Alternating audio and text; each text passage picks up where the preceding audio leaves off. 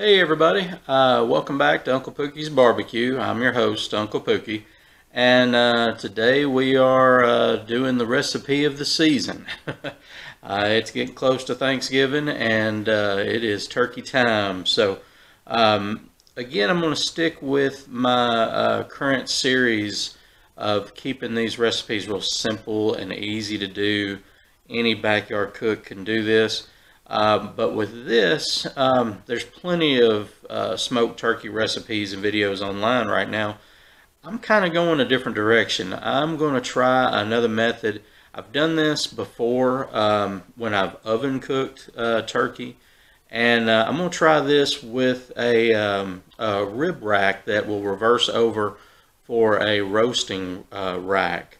I've had it for a while and been thinking about doing this.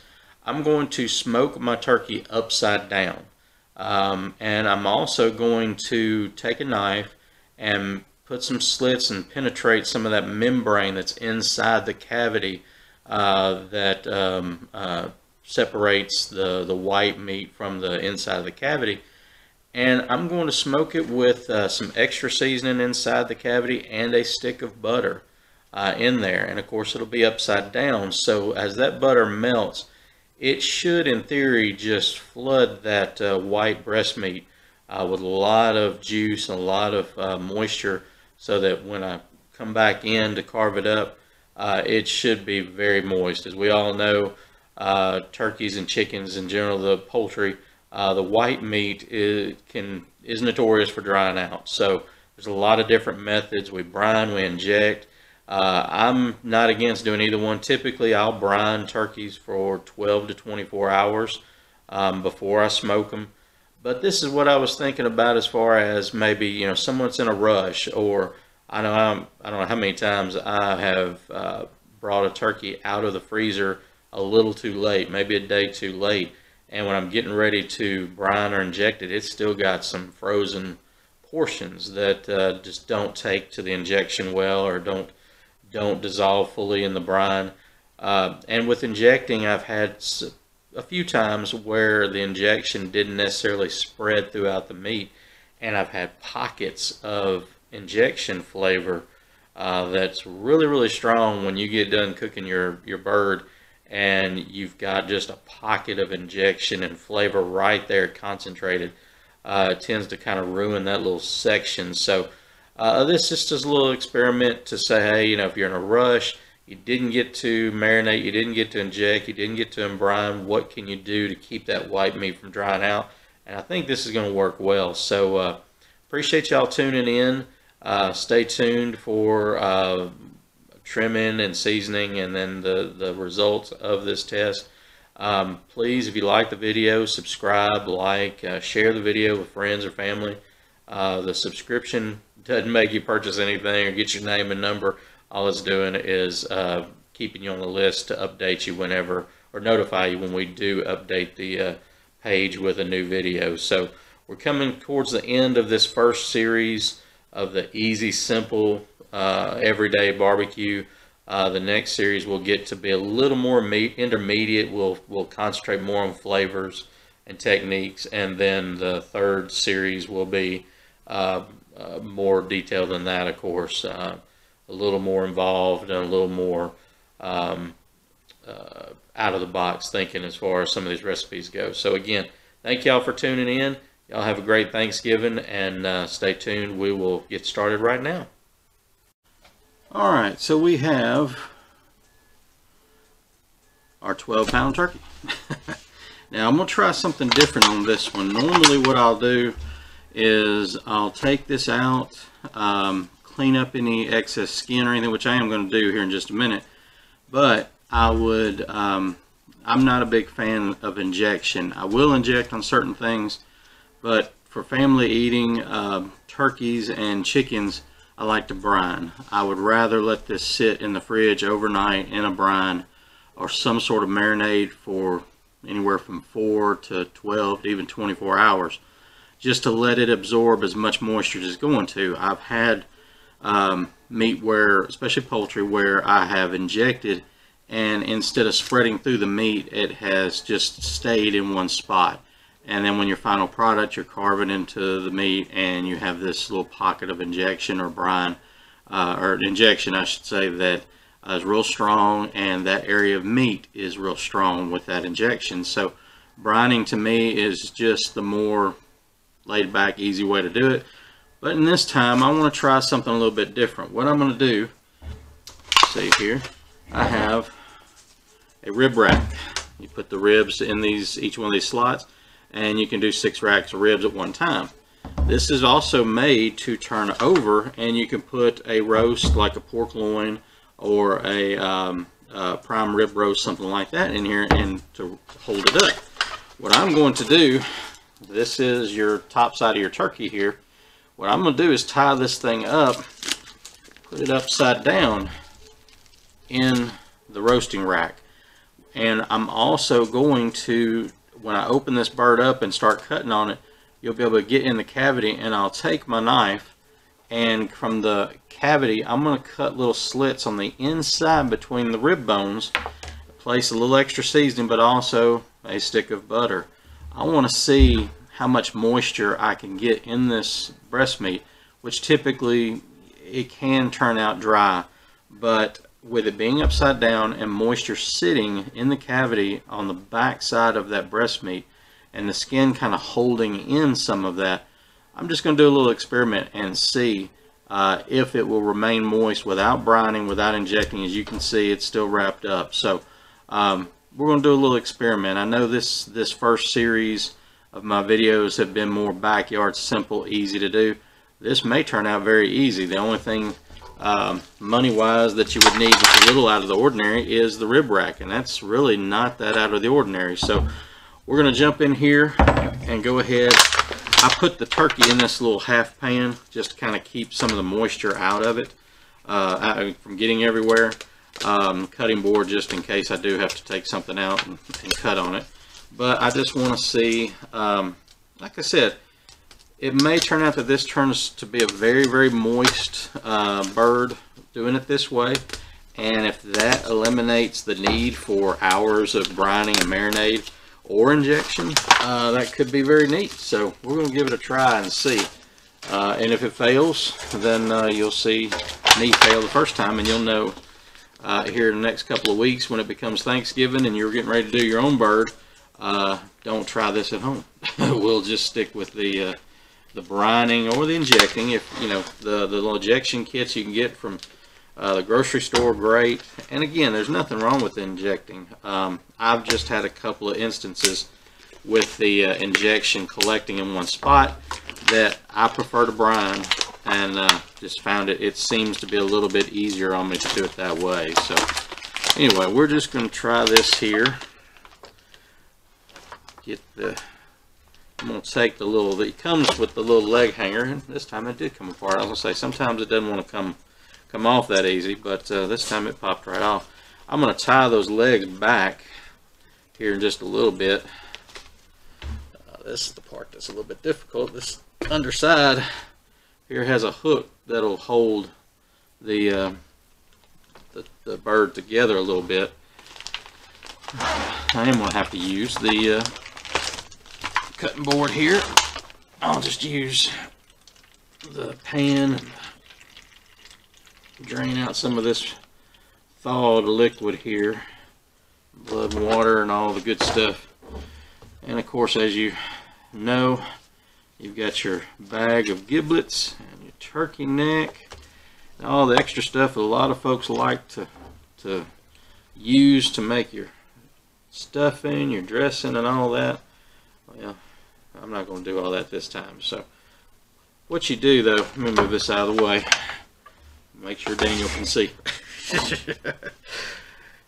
Now, and we're going to take our little turkey popper out too. We don't have any need for that. We'll have the, what we'll do, I like to just trim any of this excess skin off. Like I say all the time, the more work you do on this end, the less work you got to do to be able to eat. So I like to just trim any of this excess skin off here on the back side. And in this situation, the more you can get out of here the better, because I'm going to need access to the inside of the cavity here. More innards and stuff here. Now we're going to tie all this back up here before we put the bird on, but just want to look around. Sometimes you get a lot of neck skin, a little bit of just leftover pieces of cartilage from the neck or anything like that. Just, you know, like I said, I just like to take a little extra time to clean things up, make it look nicer. I don't like cutting towards myself, so I'm going to be real careful here. But again, just little things you can do here and there that make that final presentation nicer. Now, a lot of people have asked me in the past, you know, they like turkey, but they don't know how to get any seasoning to this meat. And that is part of what the injection is going to do. If you do go that route, you can inject into certain areas to help get flavor in there. And the brine would do that as well. You know, it's going to seep into all these open areas where it can get that flavor down into the meat. What I like to do, though, you can separate. There's a little membrane that holds the skin to the meat. I don't know if I can really catch that in the camera real well, but I just take my fingers and pull against. I don't want to tear this skin. I want to leave it on there to, again, kind of hold that juice and that moisture in this meat as it's sitting in this roasting pan upside down. But you can carefully work your hand underneath between the skin and the muscle fibers of the meat and work it out, work it loose, so that you can stretch it back, and you can season this breast meat from the inside and then pull the skin back over it to kind of protect it. And of course, we're going to season real heavy inside the cavity of this turkey, so that as any meat or as any juice and butter melts into the meat, that seasoning is going to go with it. So again, I'm just taking anything that's connecting, and something stringy like that, I can cut it off and away completely. But I'm just going to pull this back where I can expose that breast meat completely and then season away. Grab a paper towel here. I'm going to put 2 seasons on it. I do want a little bit more seasoning and more spice to this bird, so I'm going to put my all-purpose, my salt and pepper love. I'm going to go across the outside, but I'm especially right now working on this breast meat. We'll put a little layer here right on top of that. And I'm also going to use some of this Tony Chachere's. This is the more spice season. This is a little bit spicier Cajun seasoning. I'm going to put that on the inside in here as well, because I want a little more kick. It is a salty product, so I'm not going to layer it on real heavy, but I do want some of the other Cajun spices in here. So put that in here, and then again I can flap that back over, and then when we put it in the rib rack tied up and it's sitting upside down, again, it doesn't have too far to go, so that skin is going to be able to protect that meat, keep the moisture from getting away from us there. So either way, I'm just going through here as we don't really see any other areas that need to be trimmed. Take these scraps, put them over here. And again, what I'm going to do here in a minute is tie the legs together and also tuck these wings up underneath, so that, like I said, when I've got it upside down, we're not going to lose much moisture at all. But I'm going to cut this side just a little bit. Like I said, kind of go through. This is an experiment, so I'm going to check it out here and see, but try to find these rib bones and just poke through down into the breast meat without going all the way through. And I'm doing this, I don't know, like I said, it's hard to show you here. Doing this, poking down into this section of the breast meat, so that all that juice and butter is collecting there. It'll seep into the breast meat. So I'm just going to poke a few slots in here. Sorry, I can't really show this to you on camera, but I just wanted to let you know what I'm doing to kind of moisturize this breast meat that tends to dry out some as you're cooking. I want it to be as moist as possible, and like I said, if this little trick works, to save you a few hours from the brine, and then again save you from any pockets of injection that may come in to ruin a little section here. And I'm just feeling with the tip of this blade any soft spots between the bones where I can get some moisture to seep in, like I said, into this breast meat. So we've gotten that done, and I'm gonna run my knife blade across there too, because there's some bone, but there's some skin and some connective tissues in here too that may kind of hold moisture. And if I can break through that barrier with a little bit, then that's going to be a good thing. This is going to be on the smoker for 4 or 5 hours, so it's going to have plenty of time to seep on in there.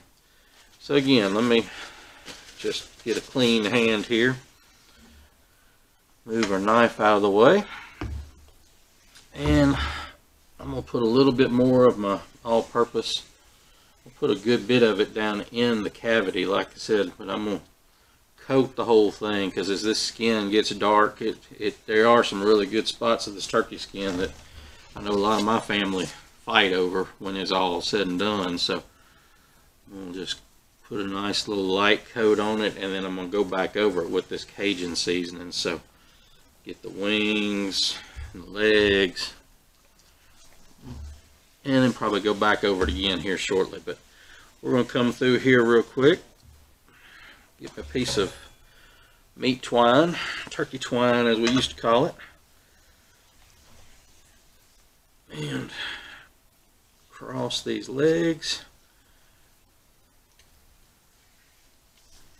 tie them up real tight so they'll stay out of the way, and also hopefully help to contain these juices. Keep everything high and tight there. And then, like I said, we're going to tuck those wings in. That's not really too big of an ordeal on that end. I'm going to put another coat of this Cajun seasoning over it.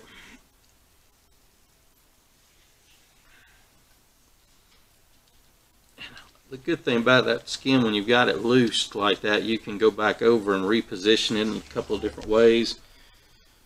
Get it, and I'm going to put some in that cavity there. Like I said, as this butter melts, I want it to get all down in there, and that seasoning is just going to melt in with the butter.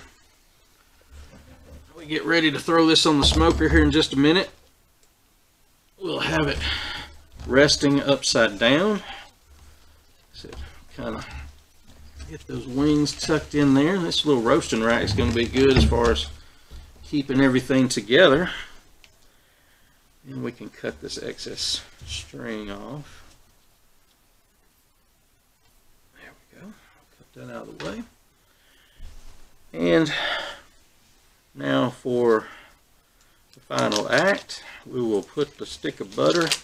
I've also done this the way I originally started cooking turkeys, in a roasting pan, bigger pan than this half pan, but this is what I would do. I would put a stick of butter on the inside here with a bottle of Italian dressing, and then basically put it in a pan upside down. But I didn't care about the skin and wasn't worried about how it turned out, as we weren't going to eat it, but we wanted moist meat all the way through, the white meat and the dark meat. So I put it in the roaster pan and then cover it in foil, where as the butter melted, as the Italian dressing steamed in, I mean, the whole thing was just, it was phenomenal. The amount of moisture, it was basically just soaking in its own juices and the butter and Italian dressing. So that is one way to do it, but we're talking about doing this on the smoker. So we're going to have this here real quick. I noticed a spot I missed with the seasoning. This way we're going to get that good smoky skin to finish up all the way around, and hopefully, like I said, we'll have good juicy breast meat from this butter soaking into the breast meat from the inside towards the skin. The skin's going to hold most all that moisture in, so looking good. I'm thinking this is going to turn out real well. The smoker should be to temp now. So I'm going to go ahead and put this back in a pan, take it out to the smoker, and we'll get ready to go. Stay tuned. Alright, just to kind of go over this again, I know I've done this on a couple of videos, but what I'm doing when I'm getting ready, when I'm loading my fire basket, and I don't know how much you'll be able to see, but there's a couple of chunks of wood right there, and I've got some leftover lump charcoal in the bottom of this that didn't burn from a previous cook. So I use that, and if I have to add more I will, but I use that leftover in a light, just basically create a light layer on the bottom. That is for the startup of the fire. You can see my lightning nugget there in the bottom corner. I do like to light from the bottom, and with the square, even on a round basket, I still want to light from one edge or one section off to the side. I don't like starting in the middle and building up and out in all directions. So I start from a corner, from an edge, from the bottom, and again with the charcoal I like to have layers of charcoal and wood. So I've got charcoal across the top and then a layer of wood. I've actually got 5 little fist-sized chunks, one in each corner and then one in the middle, and then a light layer of leftover charcoal and some fresh charcoal on the very bottom. So that's going to give me a mixture of smoke and heat throughout the cook. Since we're doing this turkey, I'm not going to wrap it up. I may put a little foil over the top of the bird just to kind of keep it from getting too dark, but I'm not going to wrap it completely. So I want smoke going throughout this cook. And again, I mean, it's just going to create for an even smoke throughout the entire cook. So that's the way I'm setting up my fire basket for this cook. Alright, being the one-man show here, I'm going to have to show you this before I put it on the smoker. But I've got 2 temp probes. I've got the green one here in the dark meat, which of course this is upside down, but I've went from inside the cavity, I felt in and found the meat of the leg. So that's what I was looking for there. This blue one is actually going down, kind of hard to show, but it is going down into the breast meat. Again, I felt in from the inside and probed around until I found that I was into the breast meat but not touching a bone. That's an important step to remember when you're putting a probe into a piece of meat. You don't want it touching a bone. You're going to get a bad reading. So depending on what temperature you're monitoring, whether it be the white meat or the dark meat, you want to make sure you want to put it in there and kind of feel around and make sure you're not touching a bone.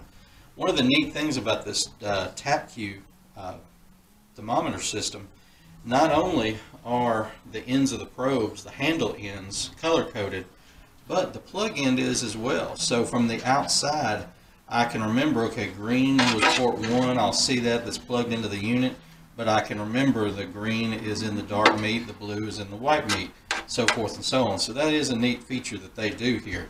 Let me go ahead and get this on the smoker. We were reading about 275, so temperature's a little hotter. I'm wanting to stay closer to 250, but we will overcome and adapt. So let me go ahead and get this bird on. I don't want to leave that lid open too long, or the temperature it'll get more air to that fire and it will rise. So I'm going to go ahead and get this on the smoker real quick, and we'll check back with you. Stay tuned.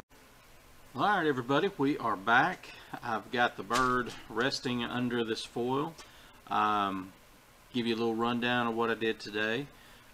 We pulled the skin away from the breast meat on this turkey so that I could pull it back carefully without tearing the skin up.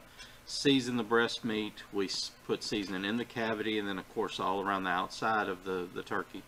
As we talked about earlier and you saw, I've got it upside down, breast meat down in this roasting rack, and smoked it that way. We kept the temperature between 250 and 275 for 3 hours.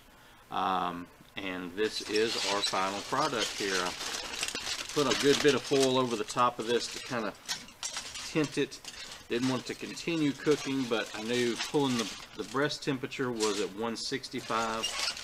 The dark meat temperature was at 175, 176, and everything looks really good. I'm going to try to not make a huge mess here and try to get the rack off of here and pull the bird off and over onto my pan. Back's right side up, and there we have it.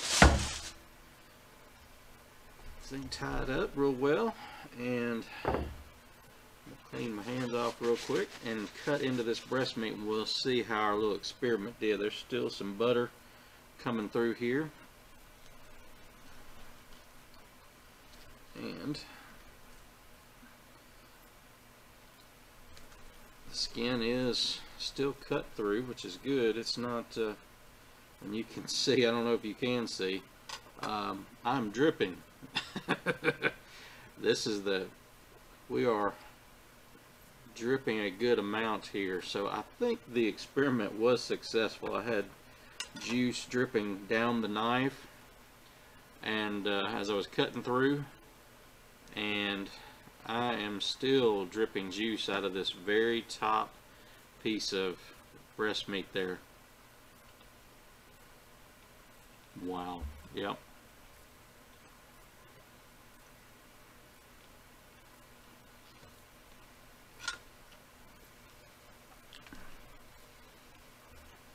I don't know if you'll really be able to get a good view of this.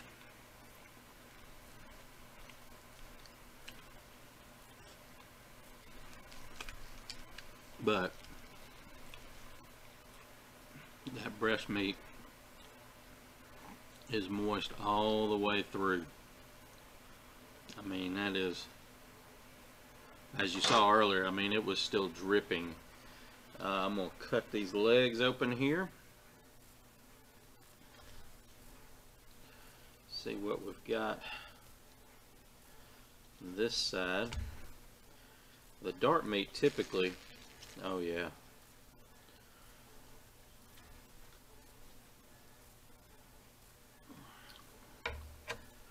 this is the back end at the cavity.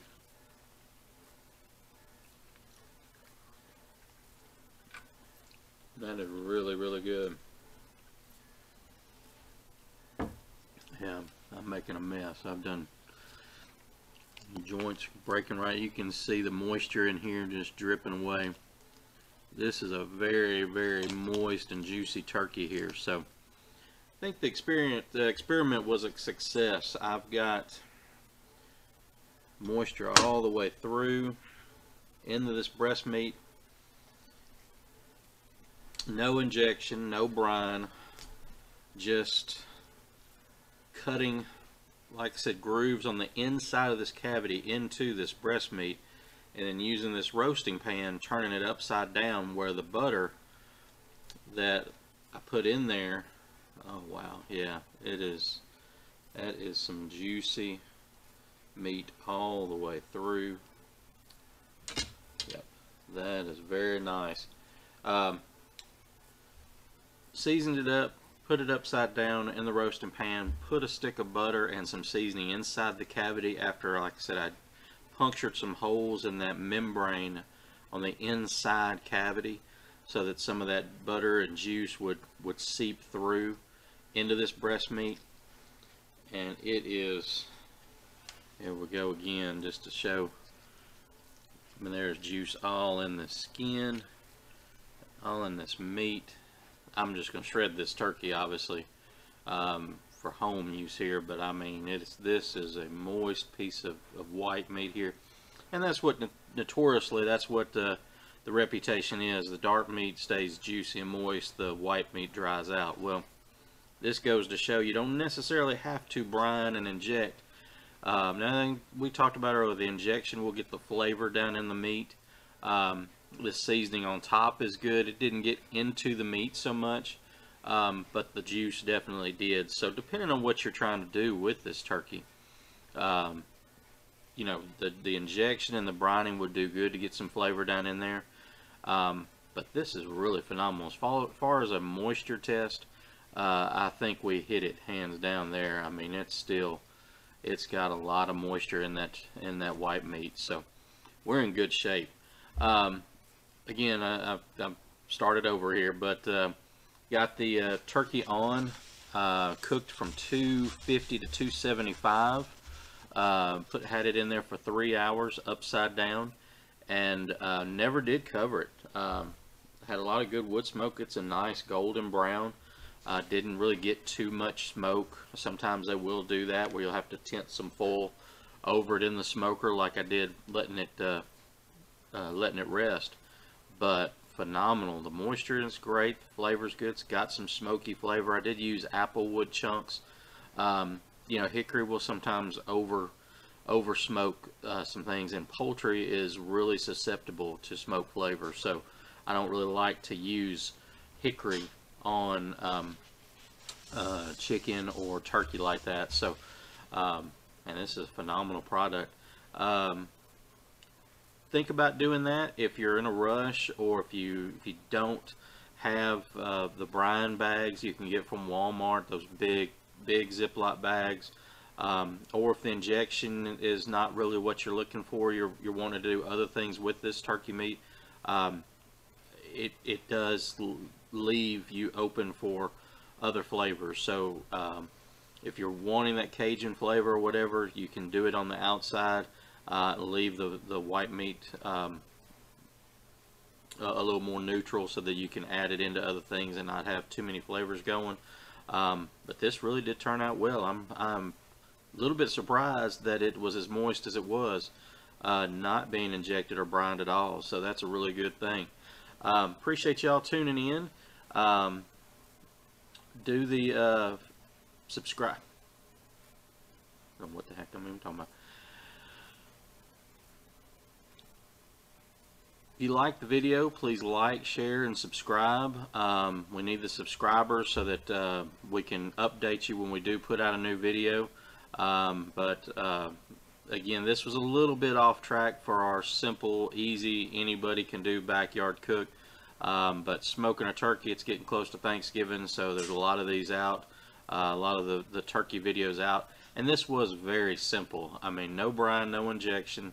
Basically just tied the legs up and turned it upside down in a roasting pan, a roasting rack, and smoked it with a stick of butter and some extra seasoning on the inside, and it turned out phenomenal. So appreciate y'all viewing and watching, and if you do have any questions or anything, hit me up on Facebook, here in the comments below, Instagram, Twitter, and thank y'all for watching.